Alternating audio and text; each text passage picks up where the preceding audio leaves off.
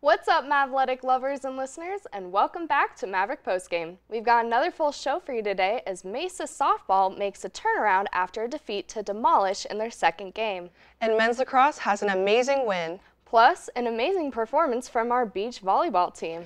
And the women's lacrosse obtained an amazing victory after a close game. All of that and so much more as we move ahead into this recap-packed episode of Maverick Postgame. So with that being said, I'm your host, Grace Metcalf. And I'm Maddy Warren. Let's get into all the game-breaking stats, off-the-wall wins, heartbreaking losses, and in-depth analysis of our CMU athletics. Roll it!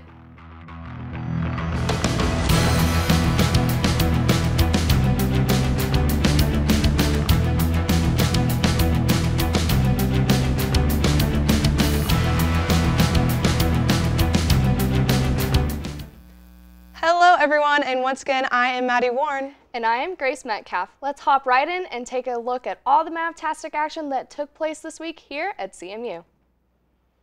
This past Sunday, the Colorado Mesa softball team competed in an RMAC doubleheader against Regis University. After losing a close game in the first game, they ended up coming back from a rare defeat to claim their 25th win of the season with a dominating win in their second game with a 9-1 victory. The Rangers had defeated the Mavericks 6-5 in the first game. The Mavs also saw the end of their 17th game home winning streak, but came with their win ending the weekend with 3 victories to 1. In the game, the Mavericks to a 2-0 lead in the bottom of the second as Sarah Jorson hit a leadoff homer to begin the frame, before Ashley Bradford drove Nicole Christensen home with a sacrifice fly later in the inning. Meanwhile, Maverick pitcher Paige Adair recorded 5 of her 6 strikeouts in the first 2 innings. The Mavericks then let a runner on the base in the third, but retired the Rangers in order in the fourth. They then increased the lead to 5-0 in the fourth as Lauren Wedman hit a 2-out RBI double to score. Ileana Mendoza and Wedman then both scored in an Arrieta RBI single down the left field line, promoting a Ranger pitching change. Leading 5-1 going to the bottom of the 6th, the Mavs then put the finishing touches on the victory as Bradford hit a 1-out home run before Arrieta doubled Wedman home to make the score 7-1. Disler then drove Arrieta home with a single to make it 8-1. Pinch runner Ava Fugate then moved to second on Brandy Holler walk before another pitching change that did not work out as Jorson delivered her second RBI of the game with a single up the middle that allowed Fugate to round the third and score, ending the game with their 9-1 victory. As a team, the Mavericks dominated in number of hits with 11 to the Rangers 4, as well as having 9 RBIs to the Mavericks 0. The Mavs also dominated in stolen bases with their 3 to the Rangers 1. The Rangers had 8 strikeouts when the Mavs only had 1.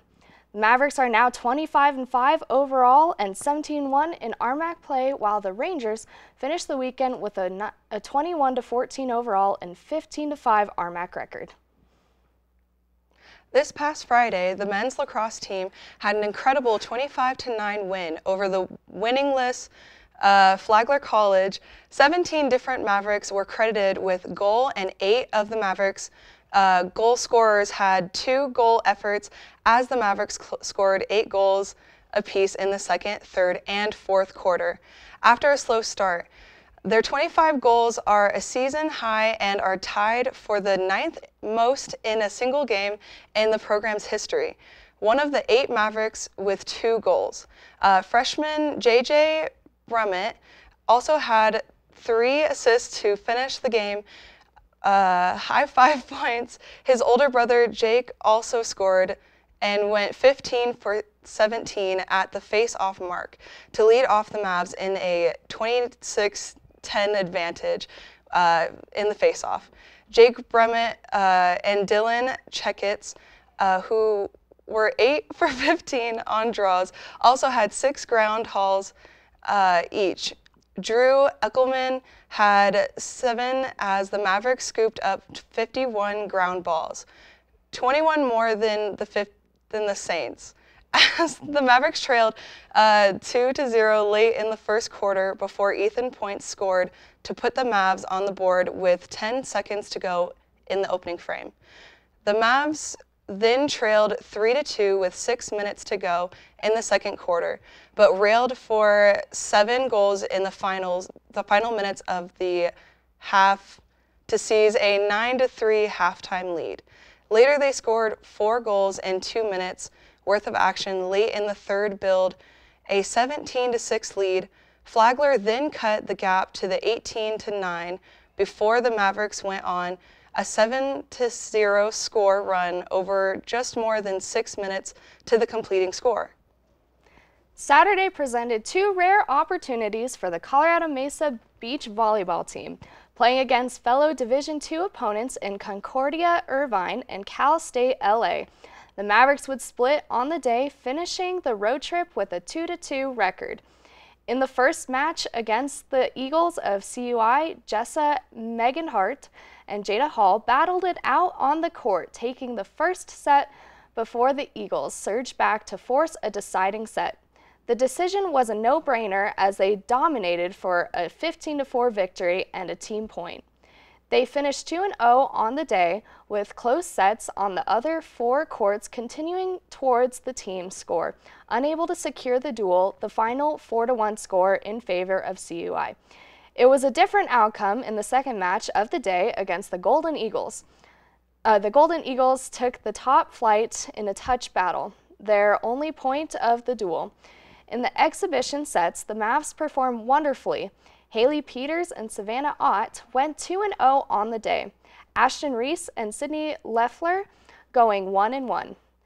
Rhianne Brown and Paige Guatley also picked up a win in their complete match, splitting another game with no winner determined due to time.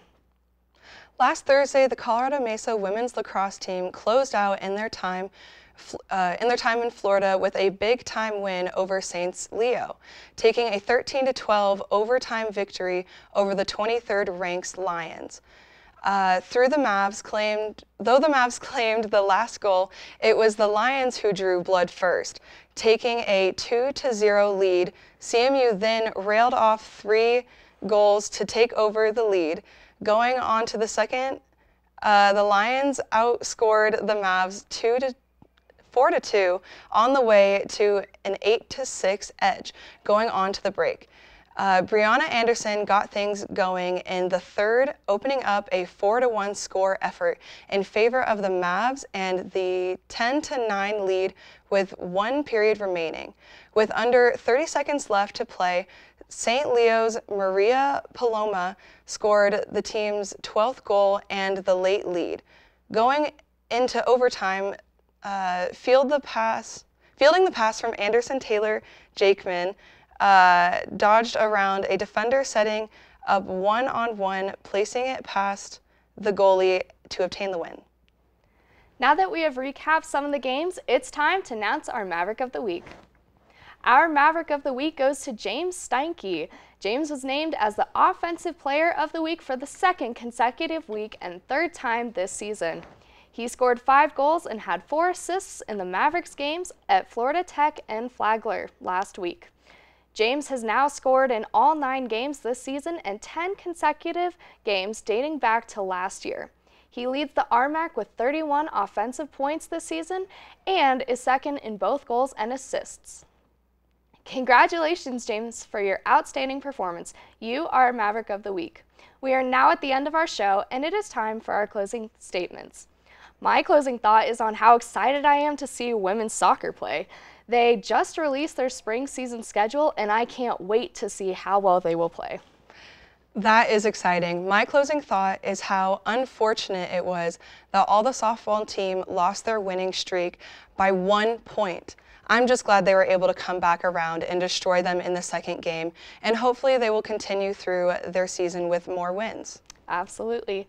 Now that we have wrapped up all the action from this week and given our closing thoughts, It is time to close the show. Thank you everyone so much for joining us this week on Maverick Postgame. I've been your host, Grace Metcalf. And I've been Maddie Warren. We'll catch you next week on an all-new recap-packed episode of Maverick Postgame. Stay safe, Mavs, study hard, go to a game or two, and of course, have yourselves a most amazing day.